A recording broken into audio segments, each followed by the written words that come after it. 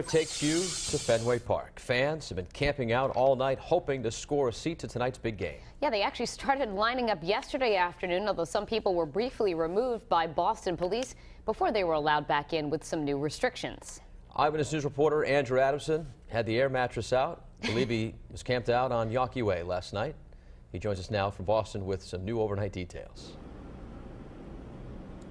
You know, that sounds a little crazy to do that, but for World Series tickets, I think a lot of people would do that, and there are people over there right now. As far as getting tickets on the secondary market, we checked StubHub this morning, and they are extremely expensive. The minimum price, $1,000, and they go all the way up to $12,000. As we said, though, some people doing it the old-fashioned way, waiting outside of Fenway Park, the ticket office over there. And we actually heard of people waiting in line as early as Monday night, 7 p.m. One guy said that he got there, and he's just been camping out on Lansdowne Street.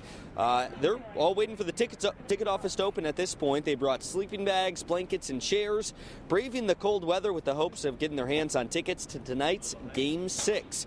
Some even had their own World Series wiffle ball game. After a decent line had formed on Tuesday, police did break it up according to fans, but they were back in line soon after.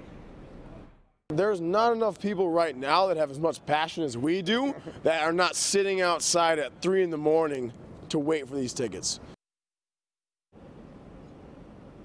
Yeah, that is passion right there, because let me tell you, it is pretty cold outside at this point. Now, police say they don't have a problem with people waiting in line as long as they follow some simple rules. They want the crowd to remain orderly. They don't want people using open flames to cook, and they also don't want the line going past the Bleacher Bar on Lansdowne Street. Now, coming up, we're going to tell you more about the St. Louis Cardinals' travel troubles and how that could affect Game 6. For now, live at the Mobile Newsroom in Boston, Andrew Adamson, Eyewitness News.